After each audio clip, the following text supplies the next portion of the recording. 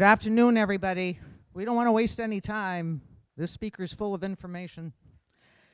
In this course, it's our task to study many historical genocides, to learn about them, and I hope from them.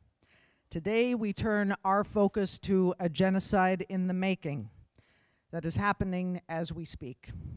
Syrians murdering Syrians, ISIS slaughtering Yazidi, and this is only one spot on the globe where genocide takes place at this moment.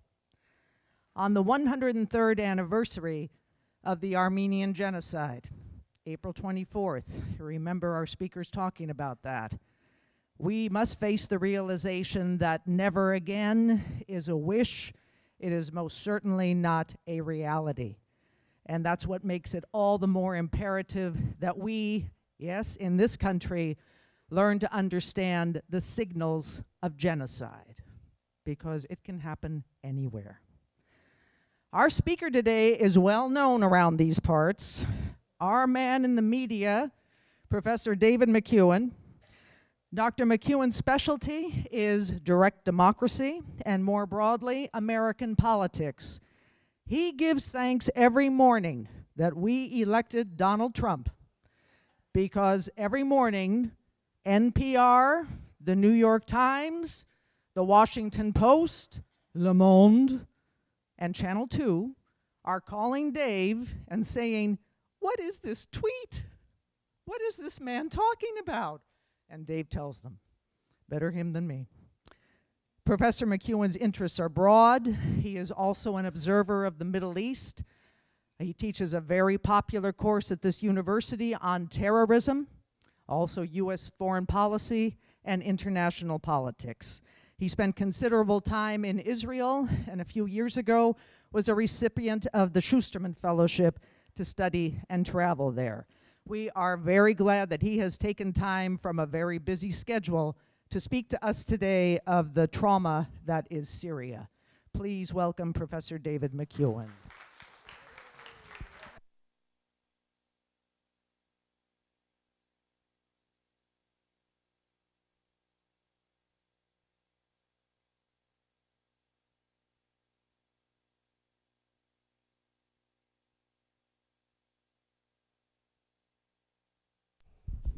How we doing? You hear that? Okay. So I have a tendency to go too fast, say too much, too quickly. All of it hugely important with lots of maps and lots of data. So don't be afraid to stick your hand up and tell me that I'm wrong, slow down or repeat something. I'll provide all the materials that you need to Dr. Parnes, lectures, lecture notes, whatever, all these slides, happy to do it. We're going to cover a lot of stuff. As of this morning, this topic is changing, whether it's in the Rose Garden with the leader of France, Emmanuel Macron, whether it's what's happening on Capitol Hill, what you read in the news, what's happening in the Pentagon, or what's happening in Syria or the area around there. So we'll talk about, more broadly, a conception of changes in conflict. The United States doesn't go to war anymore. Yes, we have lots of conflict that's ongoing and lots of wars that we fight. But the idea of war has changed dramatically. War generally involved belligerence in which you would have recognized rules, codes of conduct, notions of proportionality, conduct that was created or at least legislated as best it could be, especially after World War II with the Geneva Accords, and with subsequent rules around things like laws of armed conflict, LOAC. All of that has kind of gone out the window. So what I will do is start with a concept called hybrid warfare or hybrid conflict. Think of notions of war and the bad things that happen with war as going away. And so you've heard all semester about the tragedy of the Holocaust, the cultural identity and elements associated with that, about violence, about horrible case studies related to Cambodia, Armenia, about occasions of gendered Holocaust components or gendered components around rape and violence. So think about violence as a huge conflict or set of engagements that has changed dramatically. especially in the wake of 9/11, especially in the demise of the Soviet Union, the end of the Cold War. Since that period of time, the last 20 to 30 years, we have been involved with perpetual conflict in which the rules and norms have been relaxed. What we do around waterboarding and torture, what we do around the engagement of information, the use of information warfare and dissemination, how the Russians treat different elements of their population or elements of their old territory under the Soviet Union. And that all has spilled over from Iraq into Iran, into Syria, into Yemen, into the Horn of Africa, in and out of Afghanistan, into Pakistan, and it has created, basically from Morocco to the Philippines, an arc of instability. And we will think about the arc of instability and what is happening in the arc of instability as a huge challenge to our notions of international norms and conflict.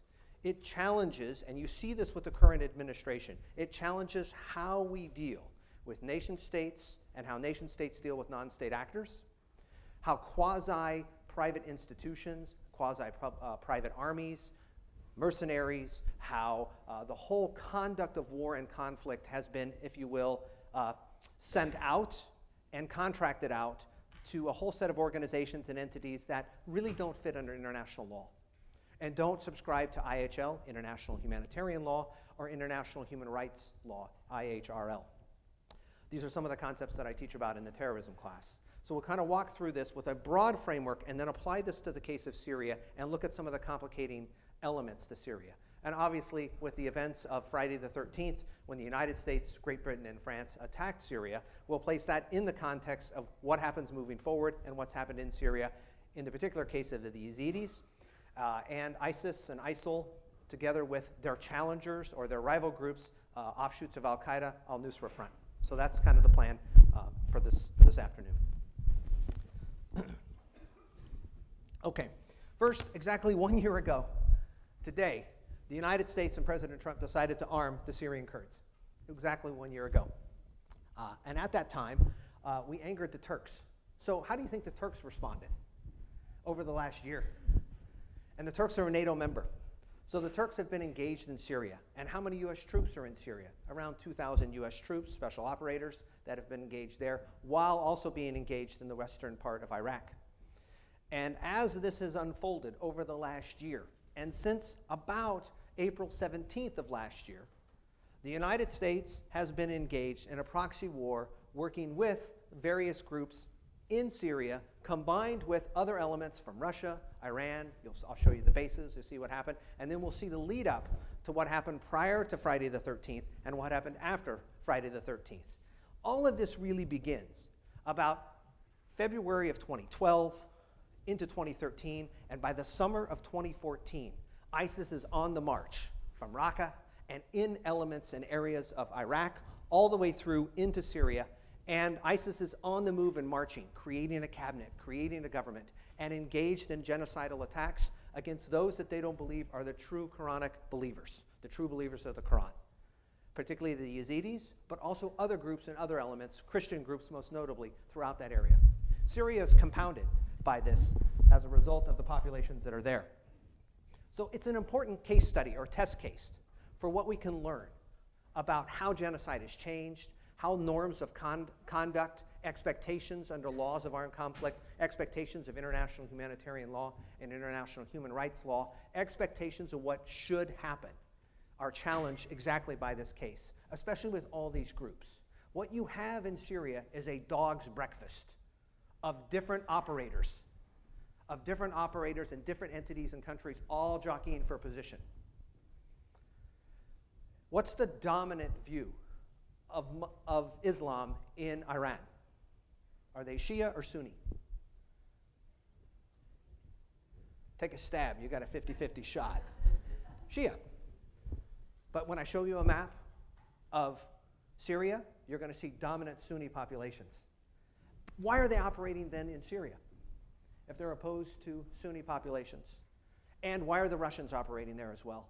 Some element of this is oil, but it's not all about energy. It's about this arc of instability and changes in conflict and the spillover effects from what happens in Iraq, which happens into northern Iraq, into southern Iraq, which happens in the Saudi Peninsula, all the way down to Yemen, which affects the Horn of Africa, which obviously affects what's happening throughout North Africa, which affects what's going on in Lebanon, in Syria, in the southern border of Turkey.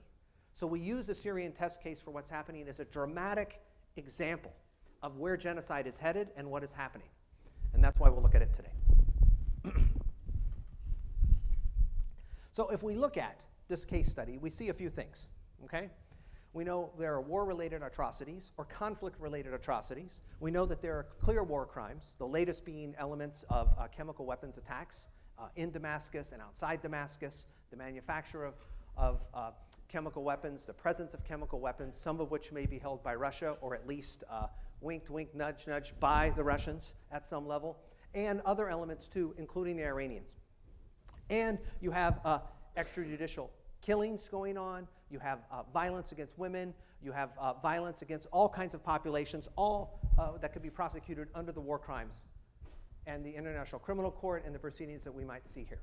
Okay? Specifically, you would see war crimes under Article 8, if that's what you're looking for in this element for the Syrian case. Now we move forward and see what and how this is able to operate, how this is able to proceed in light of, think of everything that you've learned this semester and all the different test cases that you've seen.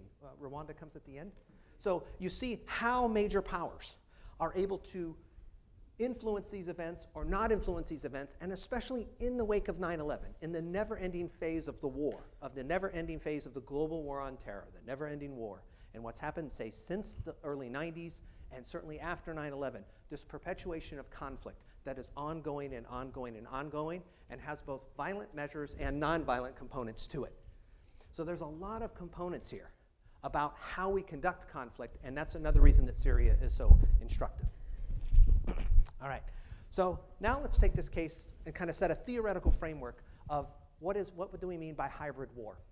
And I'm going to show you two components to this that are particularly applicable to Syria, but also think more broadly about what has happened, say, since the Arab Spring, or with the rise of ISIS, or with previously Al-Qaeda in Mesopotamia, Al-Qaeda in the Maghreb, all right, different offshoots of this, and how this was able to percolate really forward from World Trade Center 1, the first World Trade Center bombing in 1993. So the idea is that we have this component called hybrid war, or hybrid conflict. We'd really kind of like to relax the idea of hybrid war, but talk about hybrid conflict. It's conflict that really has several different components. It doesn't really fit the components of aggression as laid out by the UN. Because it has this information component, or because it has this psychological component, because it has this component to it that is multifaceted, it doesn't fit traditional measures of international law and conceptions of aggression. Countries, in other words, and non-state actors and different groups and entities have found ways to get around international conventions that govern conflict. They've been learning entities and learning organisms, learning organizations. What happened yesterday in Toronto? Right, with the ban, or that we've seen in the UK, in London, or we've seen all over the world, affiliated or inspired types of attacks of how to move and operate, not necessarily affiliated in a terror group or with a terror entity, but influenced by or inspired by these extremist or terror-like organizations. And that means the principal component of this hybrid warfare is what mechanism to communicate this? The internet. So I will show you some things in the internet, some things you should not go look at home, but things you should go look at, if you will, in the library at SSU, or come by my office, or maybe Dr. Parness's office, or maybe your exes, you would go to their house and you would do it there. But I will show you some things that you can look at, but please look at them in a public arena or a public space, because that's, our government's very interested in who's looking at those things, because of this idea of being inspired or influenced, if you will. So aggression has a traditional conception of a respect for territories, a respect for laws or agreed upon boundaries, and we're talking about conflicts that ignore those boundaries. Talking about the movement of aggression or the movement of conflict and violence that really ignores any kind of accepted norms. That means civilians are entirely an acceptable target, not acceptable under international law, not acceptable under norms or expectations of behavior, but now they become targets because they create what's known as the CNN effect. We become scared, and this has, if you will, a spillover component because it terrorizes populations. And so if you can take one entity or one group and create from them a sense of terror amongst other populations, you can subjugate those populations to different regulations or rules, or you can, if you will, become a totalitarian-like regime. This is exactly the goal that ISIS has. This is exactly the, when you read the fatwas by bin Laden, the idea that he envisioned at some point long, long ago when he was in Sudan, and then later in Yemen, and then in Saudi Arabia.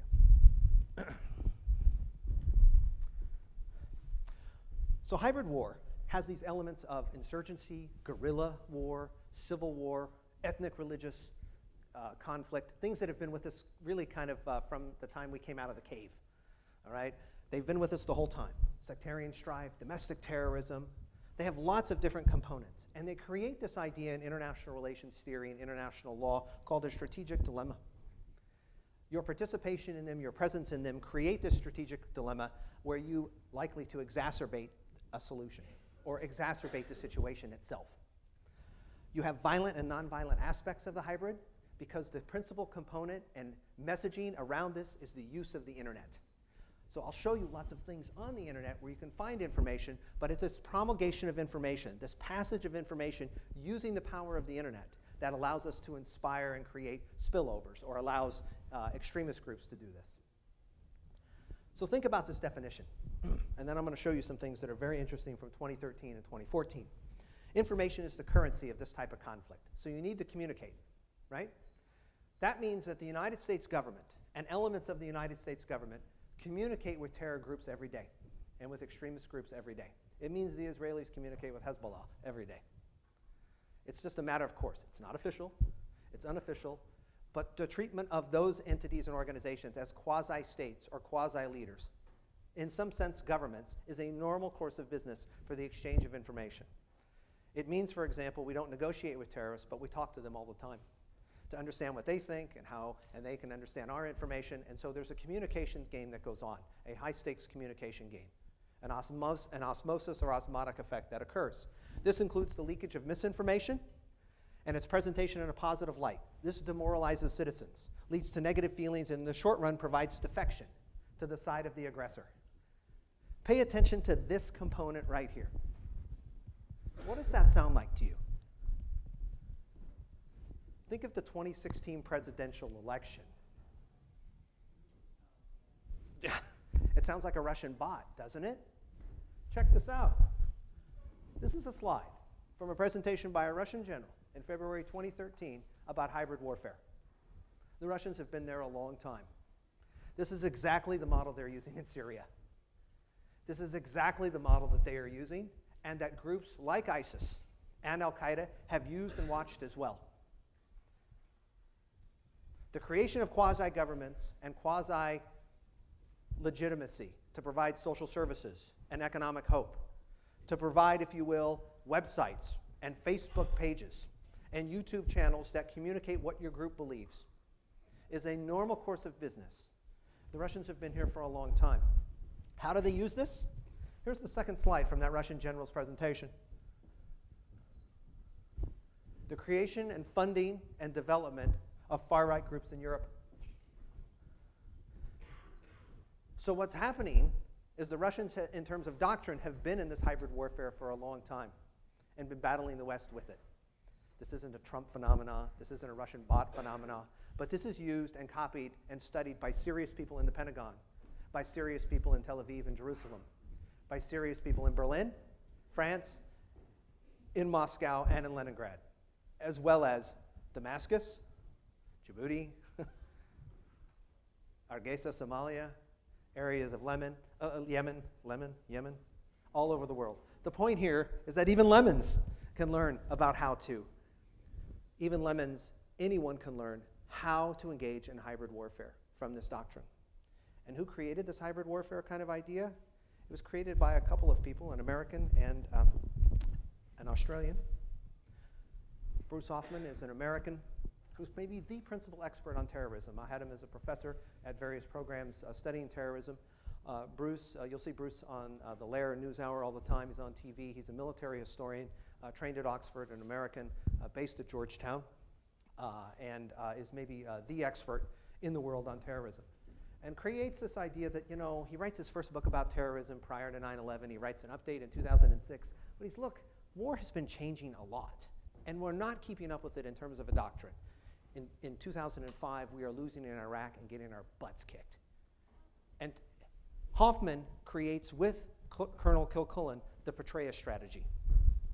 The Petraeus strategy leading to dealing with the insurgency in Iraq. And that insurgency, anti-insurgent, counterinsurgency strategy in Iraq involved paying off groups, similar to what we had done in Vietnam, and also had been involved in engaging in tactics that were problematic with international law in terms of how we treated terror groups and what we did with insurgency groups, having them battle against one another, and sometimes relaxing the norms and engaging in what was called enhanced interrogation techniques, all in the effort to create and foster this counterinsurgency, anti-insurgency campaign. Colonel Kilcullen is an Australian, still on staff or the payroll, however you want to think of it, to the Pentagon, and has been involved in creating a whole host of doctrines and ideas about this change in how groups can conduct war in the hybrid warfare environment. Some of the principal architects of this are right down the road at the Naval Postgraduate School in Monterey, trying to get deep thinking going about how conflict has changed. And the Syrian case is a dramatic testimony to that and what has happened. It creates what's known as the accidental guerrilla syndrome. The accidental guerrilla syndrome, where they fight not because they hate us, but because their space has been invaded, and groups can create and provide economic hope, empowerment, a whole series of things that the force of arms previously held against them, now they can take up and rise up. Which means when you overtake a population or when you go back into areas previously held by ISIS, what happens to former ISIS fighters? Where do they go? Accidentally back into the population. Which means you're in a perpetual cycle of conflict and a perpetual run, if you will, and run the perpetual cycle of this violence that creates and moves on, creating or exacerbating this strategic dilemma. So what you create is not really a hybrid, but what? A hydra that goes on and on and on. So it spills over from Syria to other areas. Southern Turkey, Horn of Africa, Yemen, the full-blown civil war that's going on in Yemen right now, being conducted by the Iranians and the Saudis, essentially as proxies for Russia and the United States, and other elements here going on in Yemen.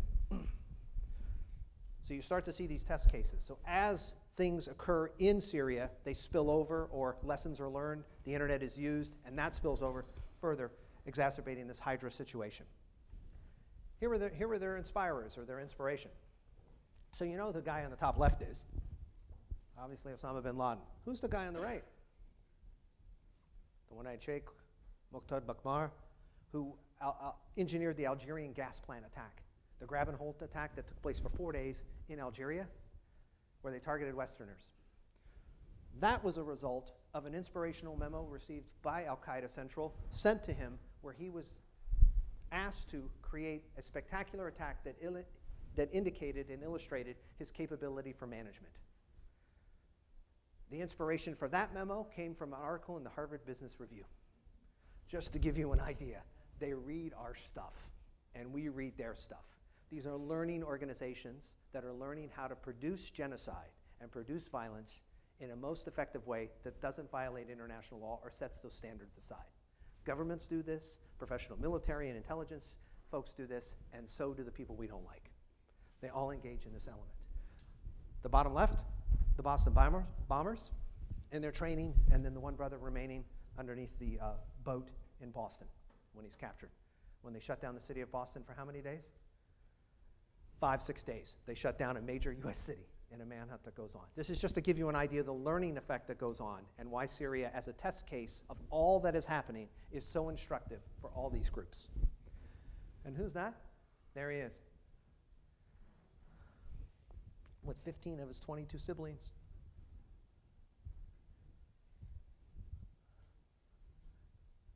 Any idea where that is? Don't you see the... It's Berlin. It's Berlin, where they traveled from London, all right? So you have travel going on, you have communications going on. I'm just trying to give you an idea of the osmosis. Okay, I know you're scared out of death now, but nonetheless, okay, it's to give you an idea of how this process has been working for some period of time. Just comes to fruition with Syria. This is just the setup. So look what we have. Mass killing of civilians, political assassinations, indiscriminate attacks, chemical weapons or weapons of mass destruction, however you want to characterize it. Lots of different things. The Russians are testing weapons in Syria and using proxies to do it. So are the Iranians. This is exactly what occurred in Iraq in 2005 with those improvised explosive devices that could run up through at the bottom of US armored vehicles because they were all armored on top and on the sides and could explode inside with explosive penetrators. This learning process going on and then communicating. This creates, obviously, a displacement crisis. This is traditionally how we've looked at this, as a civil war. Even old and new models of civil wars don't work for the Syrian case. The old model doesn't work because you don't have broad popular support. You have cutting populations or cross-cutting populations and cross-cutting cleavages as a result. Even in new civil wars, you do have gratuitous violence. You do have dispersed public and popular support, but you don't always have private looting or private impetus here. This is where the hybrid model is very helpful in instructing what is going on. Because what is the Syrian case? It's a civil war. It's an insurgency. It's terror. It's ethnic conflict. It's religious strife.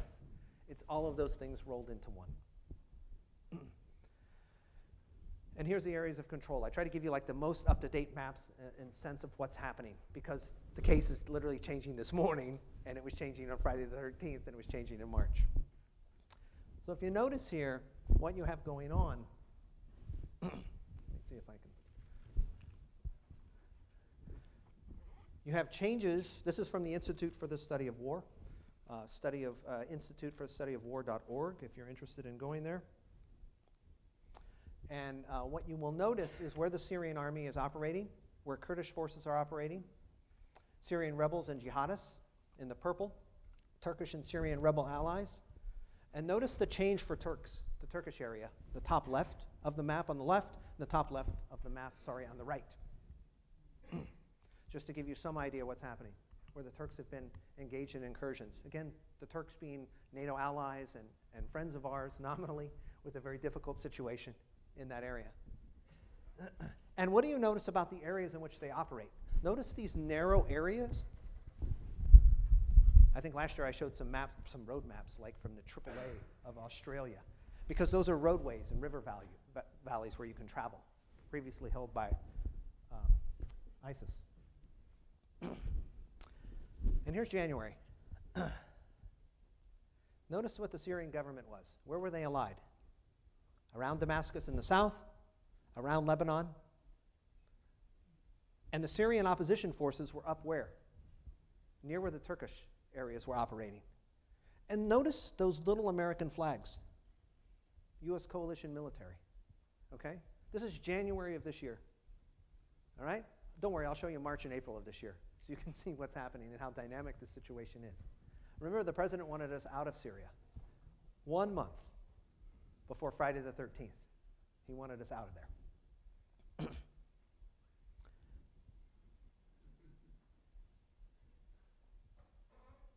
U.S. forces in Syria, notice how we've moved. Sorry, let me give you back the big picture.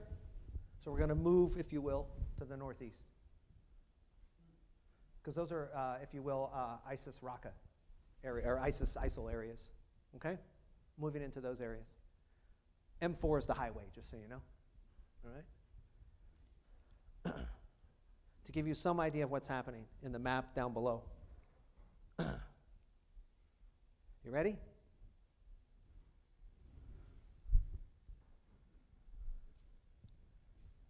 So what do you notice? You're not all strategists and generals, but it doesn't take a rocket scientist to see what's happening here. Not that they're rocket scientists, but look at it. Where did the Russians go? South and around Damascus and those areas. So right in the middle is a buffer zone, if you will, a purposeful buffer zone. So if you were ISIS or Al-Qaeda or Al-Nusra Front, where would you go? Right in the buffer zone. That's exactly where you would go. Indeed, that's exactly what's happened since that period of time. Notice this down here. Where's the United States moving? Some forces down below. If you were the Russians, how would you take that? Yeah, not well at all. So you have learning going on by entities and organizations, and you have learning going on by major powers. Oh, And you got the Iranians there too.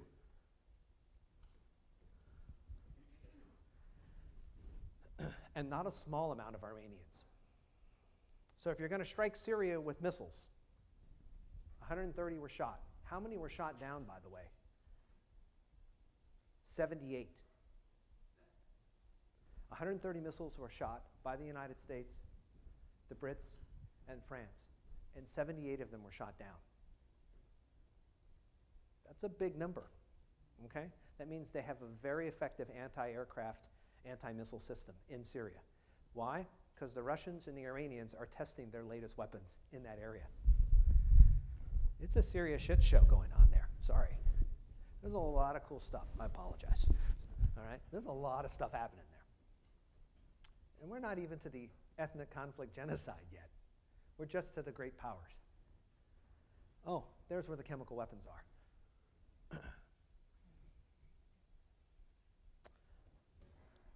What I need to do is take this map and superimpose where the Russians are at relative to it.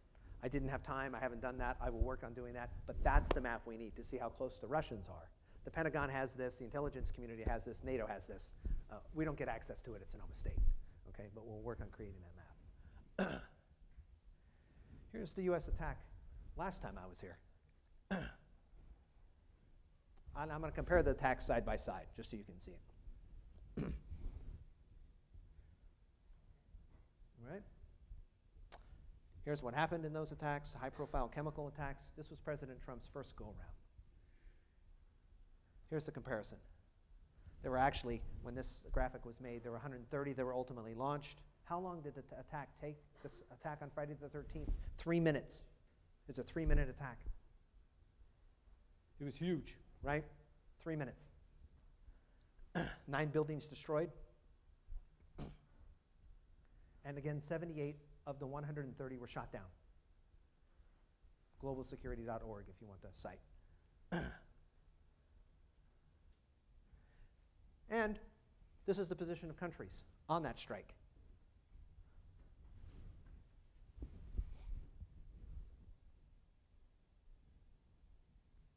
The red are countries that oppose the strike.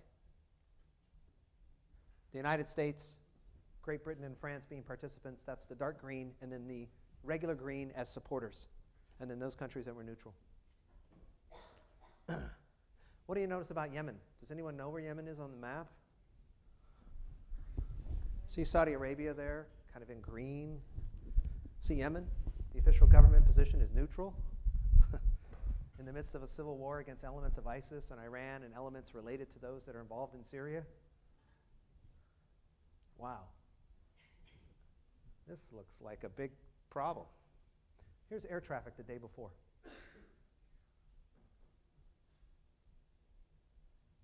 They knew we were coming. Always look at air traffic when you think we're going to attack the day before an attack, or 48 hours before an attack, because notices are sent out to civil air authorities about what's going on to clear airspace. And governments know that, but it's always a tip-off and a clue.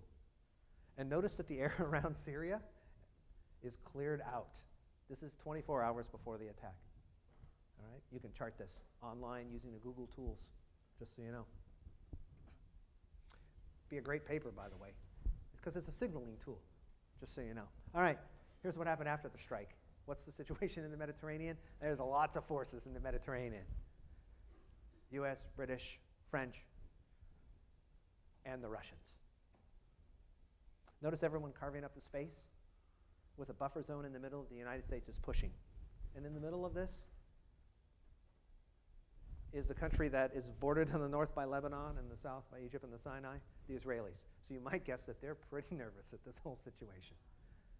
And the Jordanians, where the percentage of the Jordanian population that's under 35 is almost 40%. All right? Huge upheaval going on. Oh, don't forget this. The oil and the proposed pipelines. Not the one in the south, which has been shuttered, but the one in the north. Because there are broader plans for what to do here. Here are the broader plans. For a Russia-backed pipeline and a US-backed pipeline. This graphic is from February 14th, 2018. Happy Valentine's Day.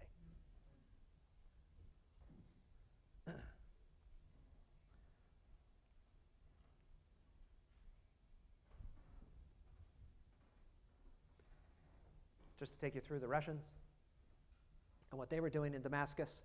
You see those Russian airstrikes? This is the city of Damascus.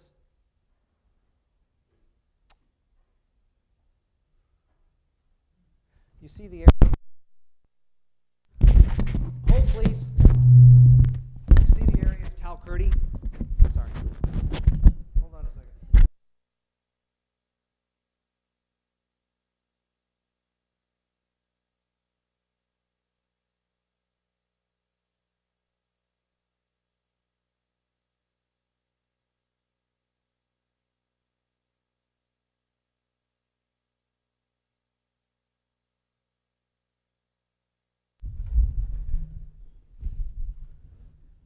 Here's what was going on.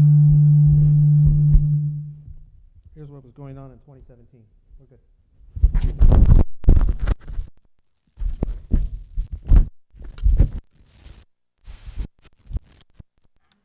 Here's what was going on in 2017 and 2015. You're all awake now? Okay. All right. So here's Syria today. This is to give you an idea of what's happening with the populations relative to religion or religious practice. And remember that buffer zone in that area around El Raqqa and the Raqqa province? And the distribution of forces as a result. So that top area, that's kind of green, yellowish, that runs to the southern border of Turkey all the way over to Iraq, spill over to Iraq, to the western edge of Iraq, all the way over to Kirkuk, and you have an element of Kurdistan, Kurdish-related areas, Kurdish forces, together with Kurdish populations, together with the Yazidi population, which is a Kurdish-speaking minority group, all in that area. The United States and the Brits operated in that area during the Iraq War. And see the Kurds pushing forward here in February 2018 to control that area, to grab elements from ISIS and ISIL around Raqqa, but the Islamic State moving, especially down the area of Palmyra, and other elements headed up to Turkey. Just to give you some idea what's happening here.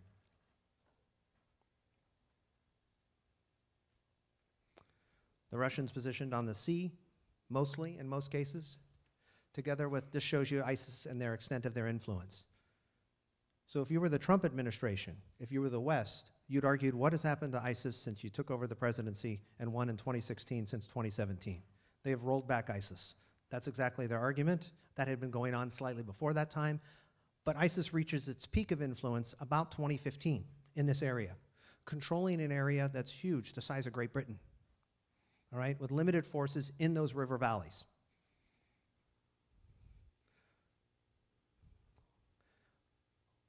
Grabbing those different areas, especially, if you will, from the border, from Syria into Iraq, in the area around Mosul, Dahuk,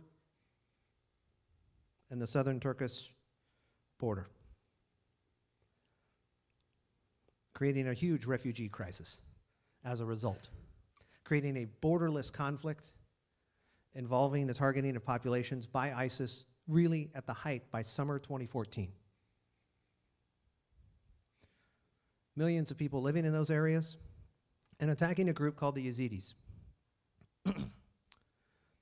But this role of ISIS and attacking these populations is something we had seen with affiliated groups in Morocco, in Libya, in Egypt, in Somalia, in Yemen, in Afghanistan, in Pakistan.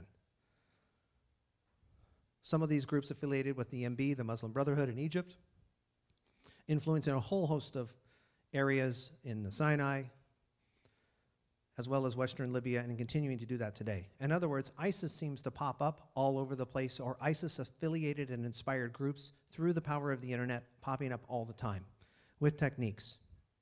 And in the Yazidi case, they were hugely effective at the genocide going on there.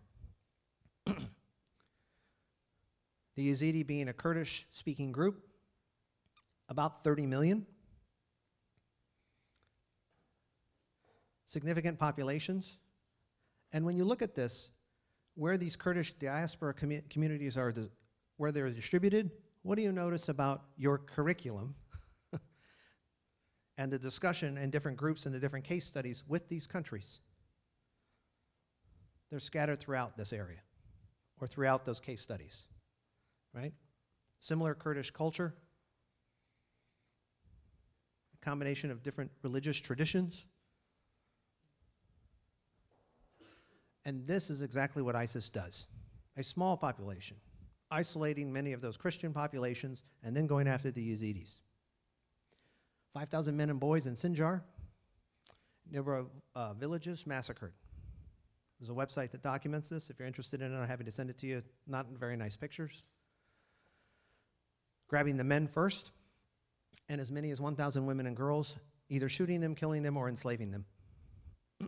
Like we see in other elements or other areas, like we've seen with other genocides. Wiping out this religious and ethnic group, doing their best to do so. Displacing the arable lands, salting the earth, if you will, and teaching how to use suicide bombers and using the suicide bombers effectively, and destroying religious icons and sites thousands of years old, taking control of the population through terror. And one of their biggest hauls was in the city of Mosul, a city very close to Baghdad, with the famous Mosul Dam. And just prior to that, declaring itself a caliphate. I think some of you have studied ISIS or ISIL, some of elements of that. I can show some of that as well. But that struggle is now over. Iraqi government-backed forces have retaken Mosul, symbolically very important in northern Iraq and to the Kurds and to the United States and its ability to demonstrate its capability to train forces. Same thing happening around Raqqa, if you will, in eastern Syria.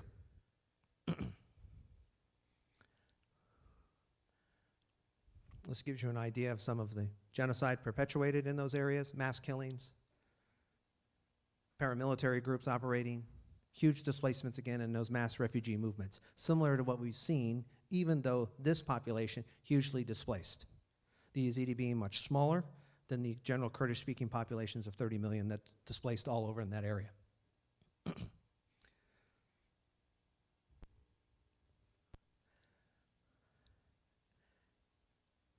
And this has not just been perpetuated by ISIS or ISIL, but elements of ISIL operating in Syria that involve the old Al-Qaeda or Al-Qaeda Central, and offshoots of Al-Qaeda Central and Al-Qaeda proper, like Al-Nusra Front.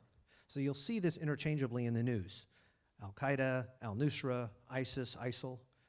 And you might remember what Secretary of State John Kerry used to call ISIS? D-A-E-S-H, dash. Dash, you remember that? There's a reason for that, and I'll show you that as well. There's a reason for using that language, because it has a lot of connotations in Arabic, the principal one of those being donkey, if you follow it, okay? This is done on purpose.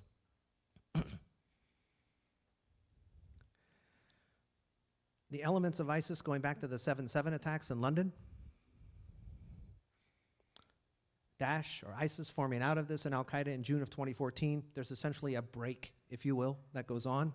But Al-Qaeda has always been more like McDonald's, the burger place, with a series of affiliated burgers that you go out to. So think of it as a model of inspiration in which groups affiliate or copy or mimic and use similar techniques. And from that spins out in the insurgency from the Petraeus strategy 2004, 2005, 2008, and spills over to other areas like Yemen, Somalia, Libya, and so on, especially Western Libya. And Dr. al-Baghdadi declaring himself the caliph, the leader of the caliphate of 1.8 billion Muslims. They created de facto government. Here's their early years. In that summer of 2014, when they are expanding from Raqqa, in Syria, east, across the border into Iraq, and joining up with forces from Mosul in that area, attacking the Yazidis, massacring a number of villages and taking them over, killing individuals and then taking them over through terror, if you will, controlling the water, controlling the power, and limiting that use so that their fighters had the ability to receive those resources. The CIA announcing in September at the end of this that they had around 30,000 fighters, 20 to 30,000 fighters. A ton of beheading videos, you might remember several elements of this. The burning of the Jordanian pilot that occurred in December 2014. All punctuated or promulgated by this rivalry going on of Sunni and Shia populations. The point is to show you that we have these recognized borders, this borderless conflict, not recognizing those at all. In addition, there are tribal elements here, clan-based elements. We don't just see this in Somalia. We see this in elements throughout the Saudi Peninsula and in elements throughout Afghanistan and Pakistan, complicating it. Here's the 5-year plan from Daesh. This was in the Daily Mail, but taken from their English language website, okay? Which means they have a constitution and a set of beliefs which you can Google from a public place at the university or the home of your ex, all right? Notice Spain and Andalusia, Andalus, and the Maghreb. And the division, if you will, of caliphates. That's what this is, the division of states or countries. With a global campaign of coordinated attacks. These aren't crazy people. They're smart, strategic actors. But terrorism doesn't pay. Strategically, it's a loss leader. There's no gain from exchange here. So the question is, why do it? This is the declared provinces of ISIS at their height. Again, rolled back. But the idea is that they move back into the populations. There are negotiations going on between the Syrian government and elements of ISIS today, right now, while fighting goes on. And when ISIS doesn't like the way the negotiations go on, they bomb or use artillery in certain areas against civilian populations and villages, not just Yazidis, but other populations as well, to indicate they're not happy with how negotiations are going at the bargaining table. But they target purposely civilians. This is to show you again that wide area. An Institute for the Study of War graphic from the Wall Street Journal indicating that wide area where Special Operations Forces and US forces have been operating in those river valleys where ISIS was at its peak of control.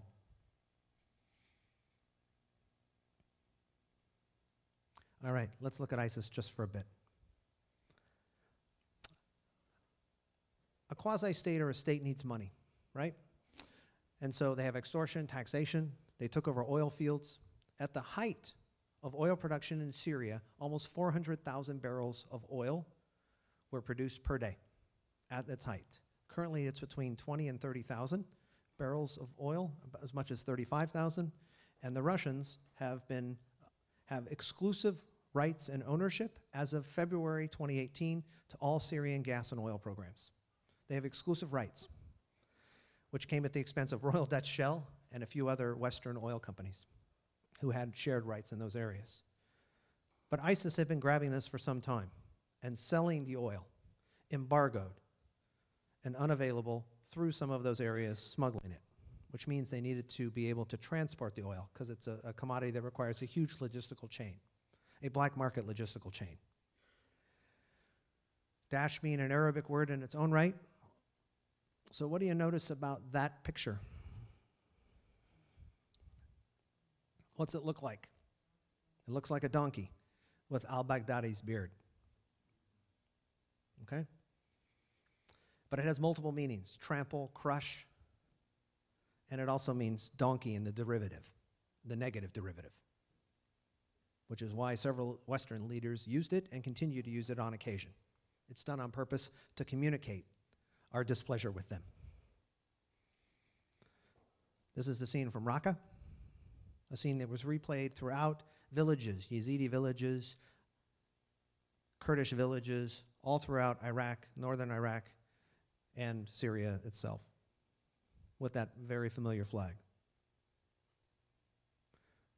And here's the cabinet, which looks a lot like a government. 12 governors of Syria, 12 governors of Iraq, a leadership council, a military council, all the different councils. You might call those cabinets or cabinet departments. It looks exactly like a government and was set up just like this. This has all been rolled back and gone underground, with the exception of al-Baghdadi is broadcasting and communicating on a at least weekly, sometimes twice or more weekly basis with ISIS adherents. His latest broadcast, I believe, was Saturday or Sunday. I don't have the timing exactly right, but it was over the weekend. And there he is with their organization. Most of the deputies and many of the cabinet members were targeted and have been killed by drones by the United States. Last week, the United States State Department approved a permit for drones, slightly older generation drones, to be sold to 8 governments around the world for the first time ever. Which means the targeting by drones, regardless of what you think about that, by some US government entities and related entities of the US government, all of that will now be farmed out to national governments to create target lists. This is a recipe for real disaster, real controversy. We've democratized the targeting system. This is al-Baghdadi. He's a Ph.D.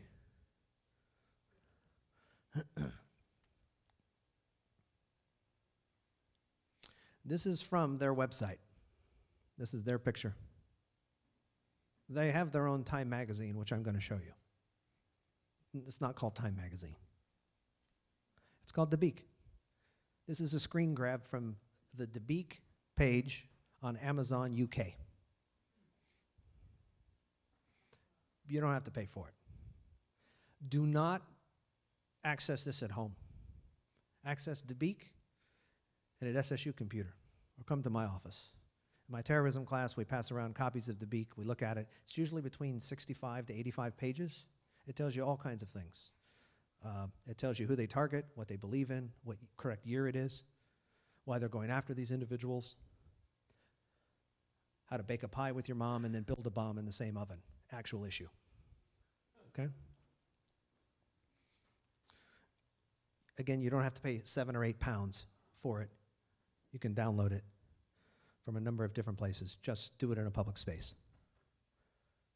This is an example of what it looks like. It's full color, full blown, and it's not designed for their targeted populations. Who's the population it's designed for? The West, the United States, France, Great Britain, Germany.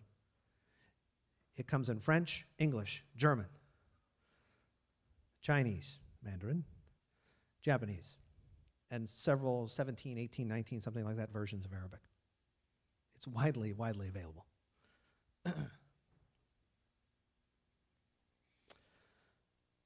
And designed to create this. Designed to create a series of linked or inspired attacks all across the world. Whether that's in Toronto, not directly affiliated, Great Britain, or other areas.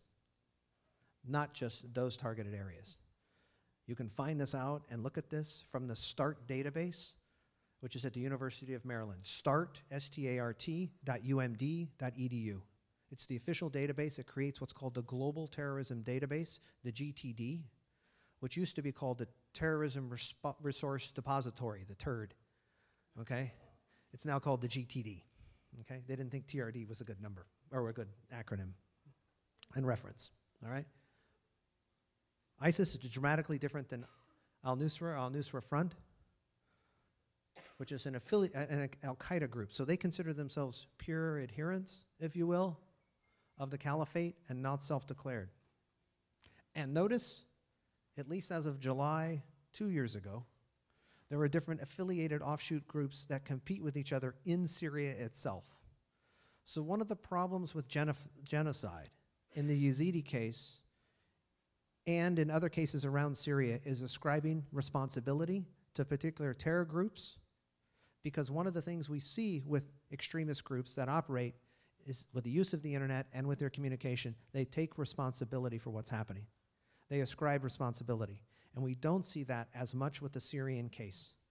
So we can chart the data on the TERD, on the Global Terrorism Database at start, but nonetheless ascribing responsibility, direct responsibility, and having it verified has become a problem. And therefore that becomes a prosecutorial problem for anything related to ascribing responsibility under international law for crimes of genocide, prosecuting the guilty. Here's why. You have the Free Syrian Army, the Mujahideen Army. You have the Fastaqim Union, which is affiliated with the FSA, the Free Syrian Army. You have different battalions. You have opposition factions. Southfront.org is the Syrian, one of the Syrian Free Army websites, southfront.org, which is a very interesting name because you may have heard of or seen pictures of white supremacists marching in Virginia. And their old website is called stormfront.org. Okay? So I guess you don't want to confuse them, but you'd find interesting things on the web nonetheless. Here's the proxy war that's going on. The creation of proxies, ISIS doing bidding and work, contract work for different actors and on behalf of other belligerents like the Iranian government, the Russian government, and or the United States at times. So there's an affiliation that goes on here with paramilitary forces, with the intelligence community, with special operators, by irregular forces. You may remember the name Blackwater. So since we had Blackwater, or Z, XI, which later became Academy with an I, Academy like with an I, that's the current name of Blackwater. The Russians had to create their own entity as well. So when you see those Russian when you saw the Russian bases and where they were based, they're populated by Russian contract military workers, Russian paramilitaries in that area.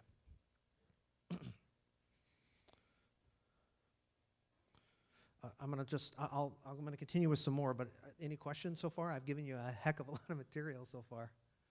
Do you want to pause and take a question? Please, let's take a couple questions and then we'll come back to it. Please. So, okay, you ready? I want to go back to show you a map. Hold on just a second, because I'm going to show you a map of everything that's going on. It's not a simple question you asked. Thanks.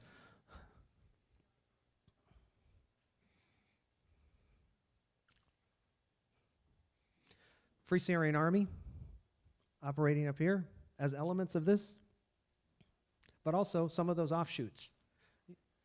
You see those offshoots?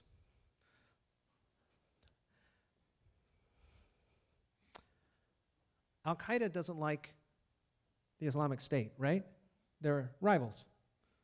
What do you think are some elements of Tahrir al-Sham and some of these groups? They have elements of Al-Qaeda in them and al-Nusra. So those rebel groups include both people that we don't like or didn't like, Al-Qaeda, and elements that we support through the CIA and the arming of them, especially since April 2017 last year. So you still have that, if you will. And notice the areas that they're operating in. So look what you've got. Islamic State, the YPG, Hezbollah and the Assad regime, and forces that we like and don't like, with elements there. I probably should have added up all of those circles, but let's see, I don't know, 10, 12 different groups with offshoots of those battalions. Remember the things with the battalions? So there isn't one rebel group. There are multiple rebel groups.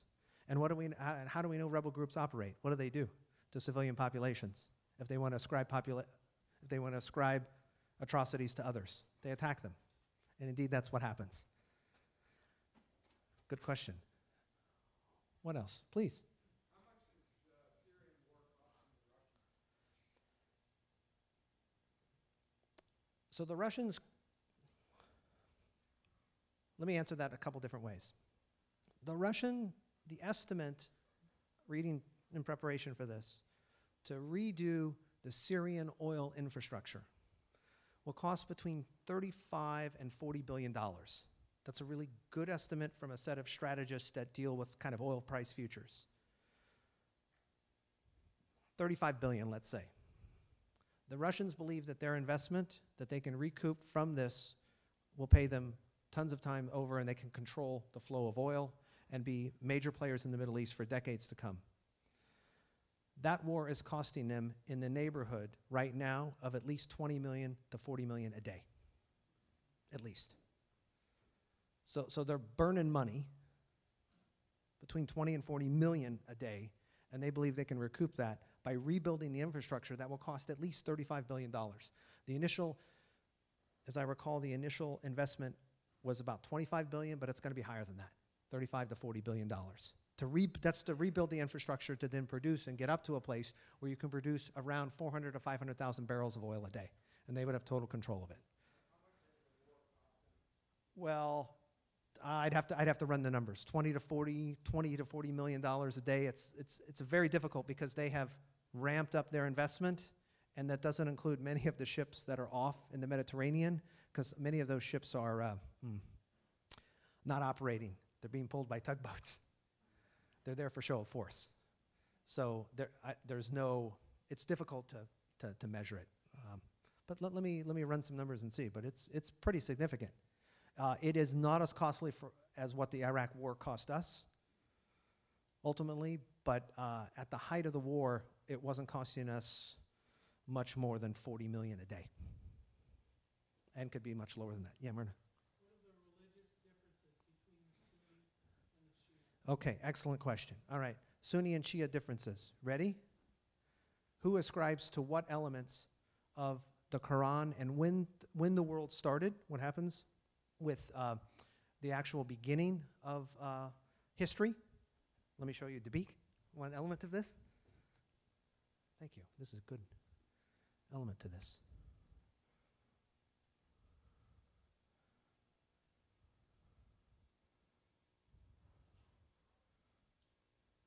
Let me see if I can grab.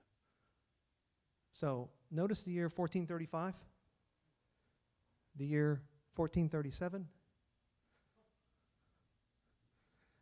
This is just to show kind of the elements of it and how it's advanced for what's happened, for recognizing the start of history,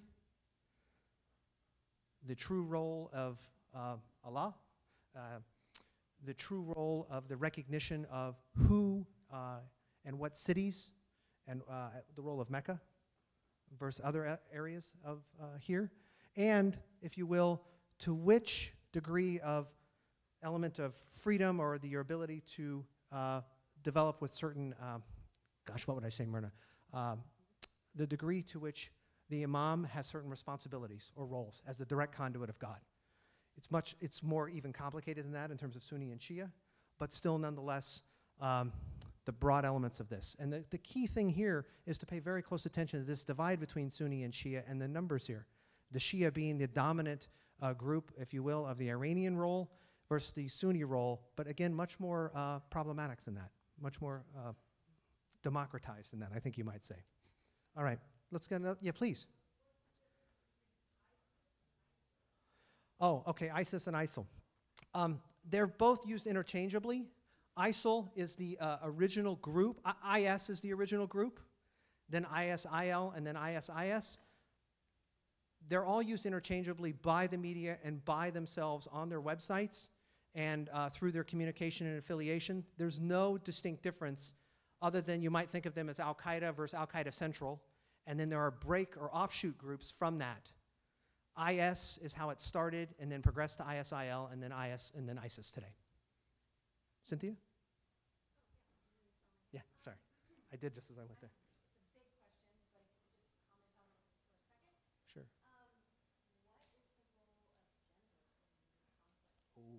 Ooh, okay, great. Great questions, by the way. This is the one thing. All right, the role of gender. If you looked at and you saw the Yazidi population for what ISIS has done and how they've kind of moved, they learned some things from Al-Qaeda. and learn some things from the different suicide bombing campaigns that we saw in Israel. And therefore, women have an important role, but not a leadership role. And they have an important operational role. So first, if you looked at the Yazidi populations and what happened, what you saw were the Yazidi populations, men and women were both attacked, but women were often separated from them and then taken and used and enslaved, like we've seen with other groups. But from an operational perspective, there have been elements of ISIS in specific areas and instances where they use them as operators and trainers, just like we saw in Lebanon or in Beirut or in areas of Israel in the 1980s during the Intifada years and subsequent kind of bombing campaigns. They provide training and logistics. We haven't seen them as much as suicide bombers as we've seen in other areas like in Israel or the Black Widows, the Chechens, but nonetheless we've seen some of them, so you see them in the data. But no leadership role, male-dominated organization almost exclusively, and often subjugated and used the Christian populations, the Yazidi populations, the Kurdish populations for enslavement, but an operational component as well. Not all of these extremist terror groups are, there's gender differences.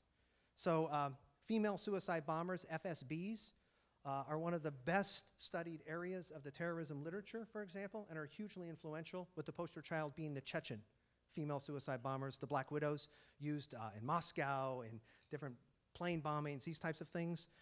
And they have been used in a big way as trainers. And I think this is one element that might be helpful. When the groups, when there's a failure, a bomb doesn't go off or someone chickens out or there's a change in the scenario that happens, even those that are not successful are used as trainers and as support staff moving forward. So they're not just like logistics moms. They are also used, even in elements of failure, to train others about what to do. So there's actually groups that use them in big, big ways in that sense. Yeah, please. I was amused that you said that 70-some missiles were shot down. 78 of the 130. And the funny thing I noticed was on the news, President Trump was saying not one was shot down. Yeah. So that really happened? He said that? He did say that, and there were 78 of 130 that were shot down. The Russians deployed a system called RS-300, which is their most advanced anti-air system, and they operate it. Now, there are Syrian operators on the ground or in those groups, but the Russians are there, and the one reason the Russians are there and the Russian command and control is there is so they won't be targeted, and if they are, Russians will be killed in any broad strike, particularly an aircraft-related strike. Do you have any explanation as to why President Trump would say none of them were shot down? I didn't find any evidence. I mean, it's kind of humorous, but I mean, is there I have no explanation for why you would say that. I could venture a lot of guesses. It's a great question, but they have a certain. Also, the strike was, if you, General Dunford, the Joint Chief of Staff, General, the Chief of Staff, the Pentagon, Secretary Mattis, all of them talked about this very lengthy, broad strike. Again, it all happened in 3 minutes. Everything was coordinated, happened in 3 minutes in the middle of the night, with the air traffic open, or if you will, cleared. And at the same time, there were messages that were sent to the Russians of within the 60-minute period of when we would strike. Okay? So there were all elements to that.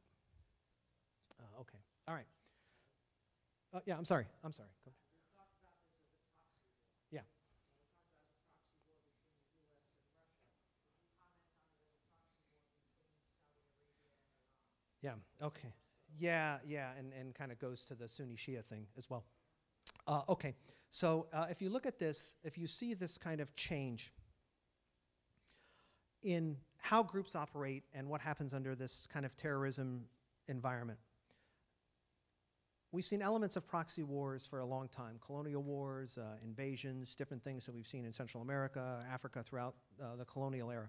But what's different here is that you don't just have the great powers going. You have the question about rebels in Syria. You don't just have this element happening, but you also have other components to this of the rivals within the Sunni-Shia split between who will control the future destiny of the Middle East, who will be the leader of the Arab world, whether that is going to be the Saudi royal family or through the Saudi peninsula, or if it's going to occur through Iran, through the Persian world, for lack of a better term, through the Shia world, and that this has an important element to the great power rivalry. The Saudis have been conducting, and the Iranians have been conducting open warfare together since the time we went into Iraq the second time. The Saudis were providing material support to elements of al-Qaeda. The Iranians were providing their own advisors and their own support for other elements of the insurgency in Iraq, sometimes allied against the United States, sometimes allied against Western forces, and sometimes allied against who would lead the village or the tribe in that particular area, particularly in southern Iraq. In addition to this, the divide for who would control the destiny and foothold to the expansion of Islam into other areas, like the Heart of Africa, through Somalia and the Horn of Africa, through is one reason that we have this open warfare going on in Yemen.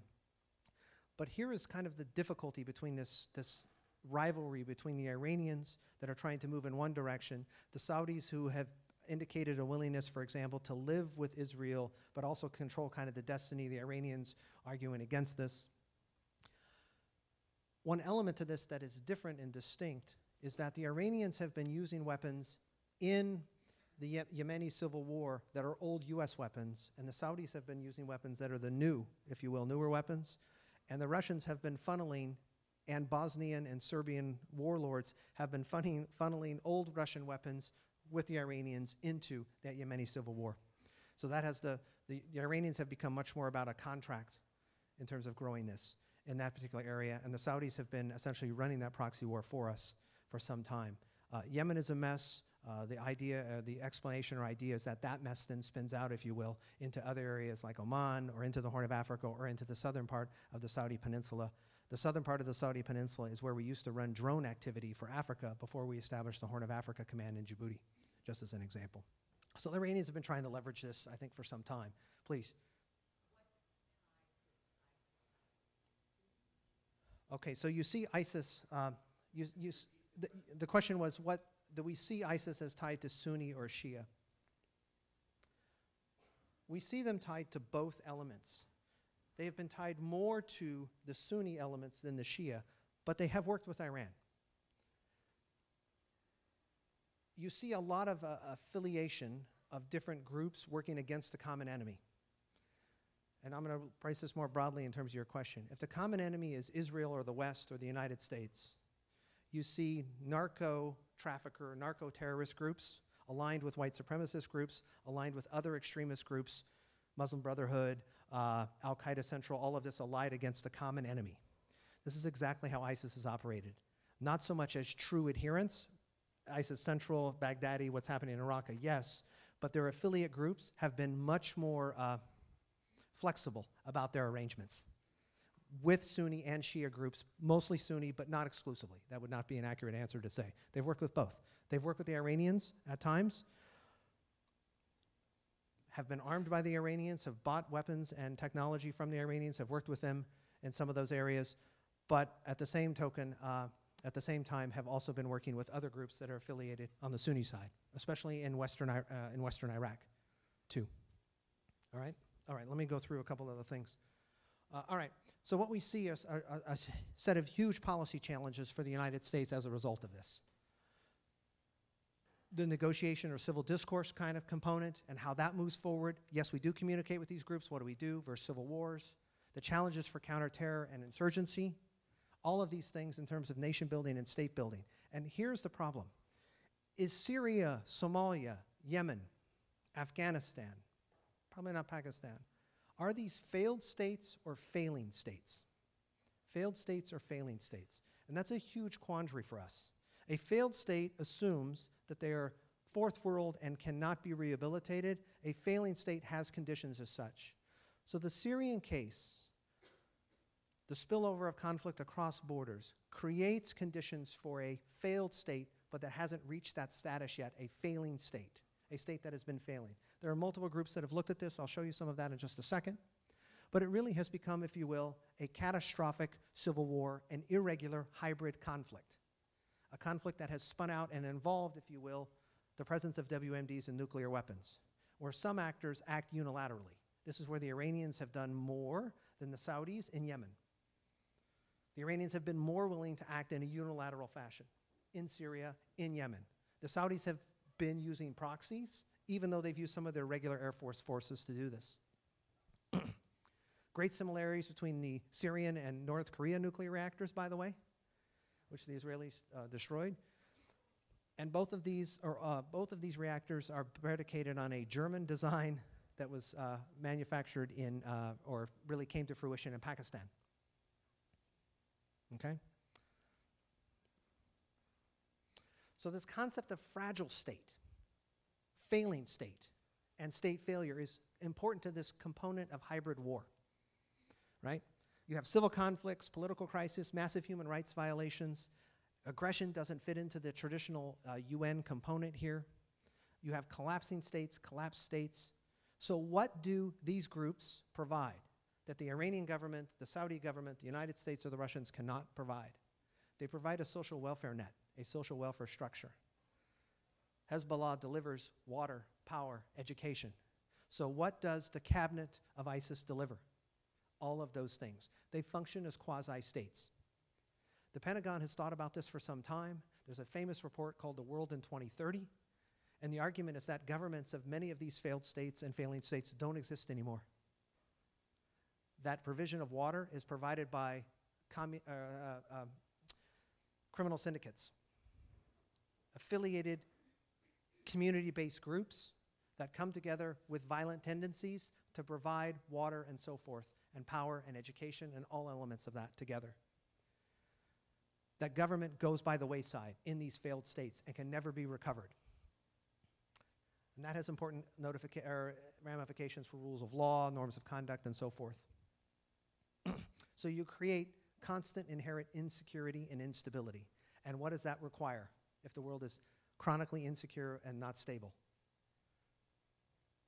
It requires strong military. It requires constant military presence. It requires never-ending war, which is hugely problematic for us. You have basically spaces that you set forth that are ungoverned. You might think of it as Mad Max's world, or you might think of it as Blade Runner. You might think of it as The Matrix. But what you create are certain spaces that you designate that are ungoverned and can never be recaptured, that just remain a mess, that are lawless and forever in conflict. You're resigning certain parts of the world to a never-ending set of conflict and certain populations and things to kind of chronic, ungoverned, ill-governed, violent spaces, like elements of Syria. So you have to reorder the world as a result. This is the element of hybrid warfare the Russians take advantage of, or what you see in elements of that slide from the Russian general. And this is where information becomes a key component of hybrid war. And you create a failed states index. This is by the Fund for Peace. They haven't updated it since then, but they created a fragile states index because this concept doesn't exactly work. Critical failed states are in the red, in danger in kind of that orange color, and then borderline in the yellow. Look at Russia. Indonesia. But the idea is that we move from, say, Indonesia and the Philippines on the far right, across the world into Morocco, before we get to the Atlantic, you have the arc of instability, which has been a key element of U.S. foreign policy and U.S. security policy since the Balfour Declaration, since World War II. It's been a chronic component, a constant component of U.S. foreign policy. I think it was Kissinger who said that all problems and all solutions originate in the Middle East from Iran as an element of this. And the Iranians don't mind that so much because where are they in the arc of instability? Squarely in the center, just like we see with many United States maps, just so you know. And the question is whether this is a myth or not. Are these populations really subjugated to this kind of chronic failure or failing component? All right. So, now, these groups operate in this environment, but there are really few benefits for them, right? They're under constant threat. They pop up, they go away, they can't govern, they can't move the oil, they have difficulties in transportation. It's actually very difficult for them to be successful. Almost all terror groups and all terror movements end in inhospitable ways. That's a diplomatic way to say it. They end in failure. So why do this? They can't provide infrastructure and security for very long. States have been really successful. But states have also been challenged in how to deal with these groups. And these groups, while they have been not successful, continue to pop up all over.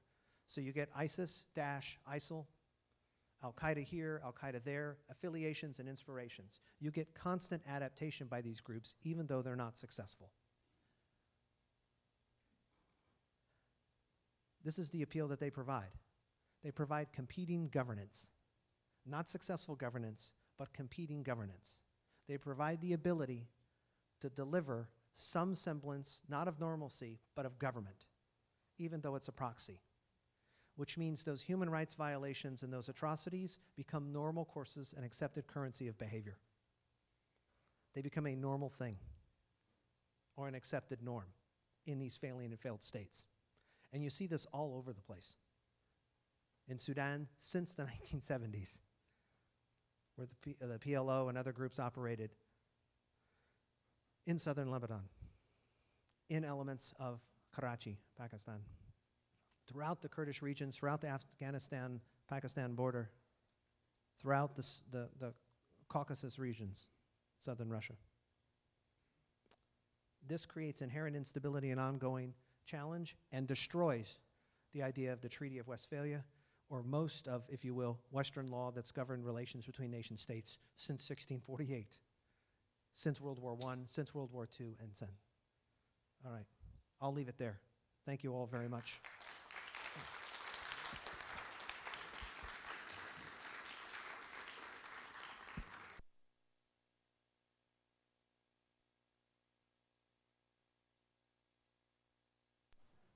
Yeah. Hold on, I think we're going to take a few questions, I think. I'm sorry, I didn't mean to, yeah.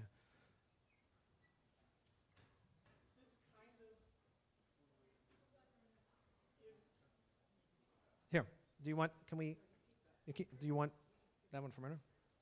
Thank you.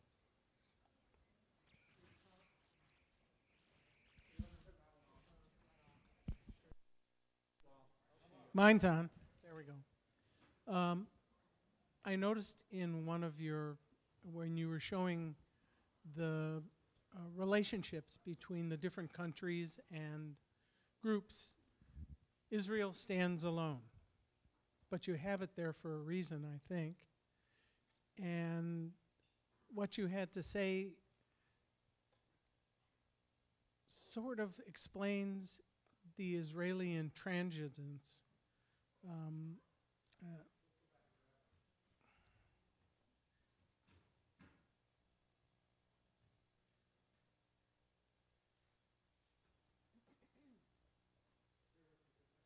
Sure. No, it was the one with all of the connections. This.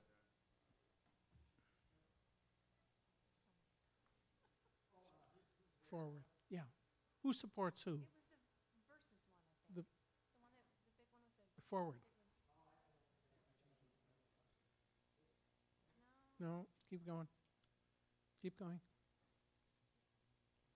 was towards the end. Towards the end, David.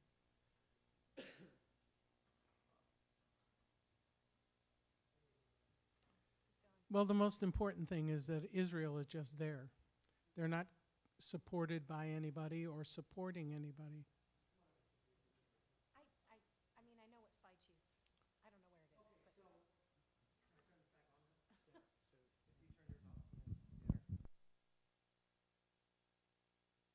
but. Okay, so the Israelis have been operating with the Jordanians and to some elements of this. They've been concerned about what's going on in Lebanon. ISIS has been operating in Lebanon more frequently with bombings going up. The Syrians have been operating in that area. The small element of Druze in that area. And the Israelis have been operating with some of these various groups. They are hugely concerned that ISIS goes under or down. You looked and saw where those Russian bases were, mostly affiliated in the south to Damascus and moving over to the ocean, the United States in that area. but I saw that U.S. forces moving down, showed you that one element. The areas you move down into northern Jordan, into areas that are in Saudi Arabia, that lawless open area is what concerns the Israelis a great deal, because there's no one operating in that area. So they're worried that this process becomes, or these groups become mobile, spill over and move around, and they're the only ones left to deal with it because the United States can't continue its pace of operation. The Trump administration believes that that gives them leverage to create some type of peace deal because it forces the Israelis to accept the current neighborhood. And the Israelis resist this in a huge way. The Trump administration is relying on the Israelis being practical about the new normal. That may be a misestimate or a misstep, but he's relying on that. And the Israelis have to demonstrate that they won't rely on the new normal. They won't accept it. They have been engaged with the Saudis in funding forces against the Iranians, against the Shias, from the beginning of that Yemeni civil war. We don't talk about that very much, but the Israelis have been operating in that theater with the Saudis, which ticks off some elements of Damascus and what's happening, which creates that instability. But part of that is they're worried about not the growing influence of the Russians to their north, but the growing influence of the United States to walk away. And they need to demonstrate that. A bit of a complicated picture, but a very good question. I'll turn this off.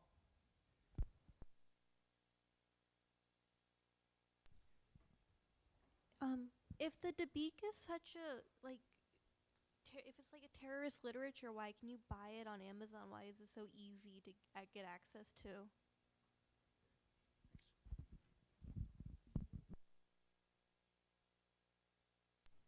Okay, so that screen grab of Amazon was from 2015.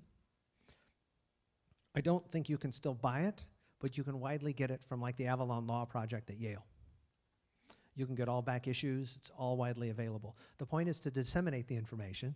The point is to provide their point of view, to understand their reference point for when history began, for what they recognize as legitimate actors in Islam, and those that are illegitimate, and those that are a threat.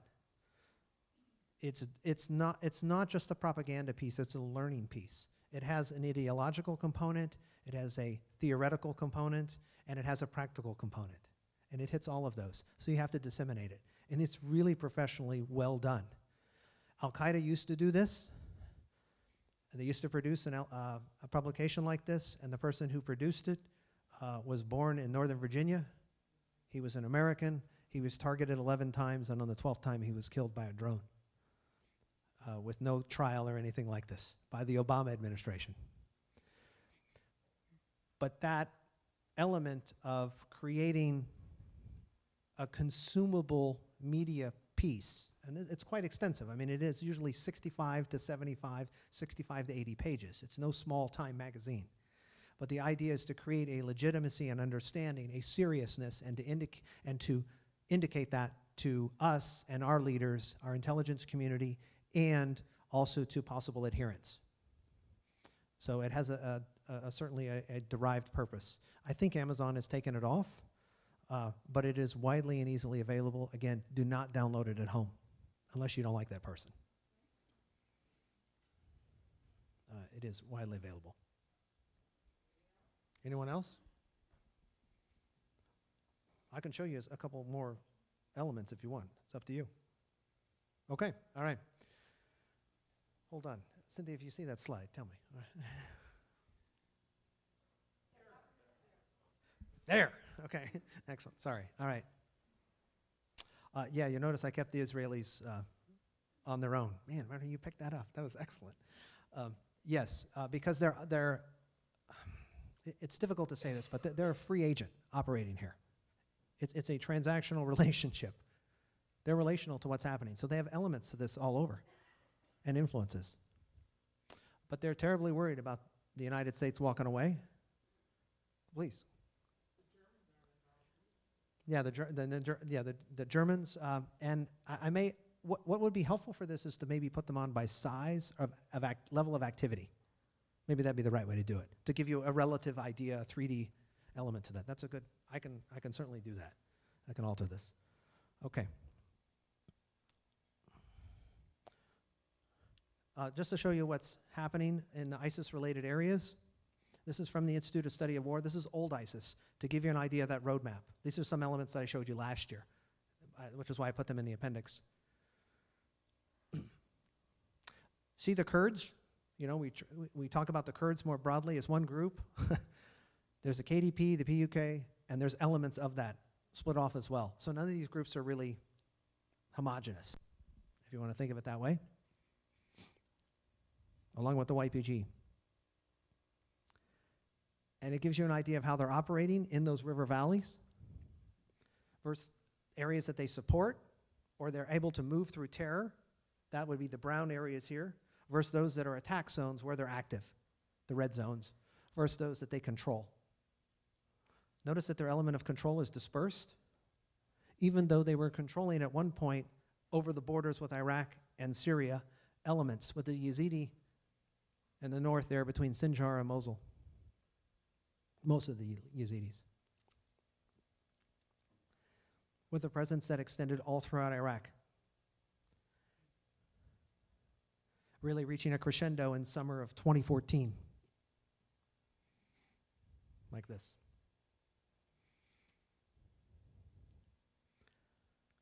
This is to show you what it looks like on the ground for how they would operate. These are some of the screen grabs from the satellite feeds from Southfront and other websites. And there's the roadmap from the Australian government for your drive through Syria, through the different regions. Don't worry, it gets better. This is to give you an idea of areas to avoid for ISIL. Avoid Raqqa. There's your map to show you elements of that. All right. Let me leave it there. Thank you all again very much.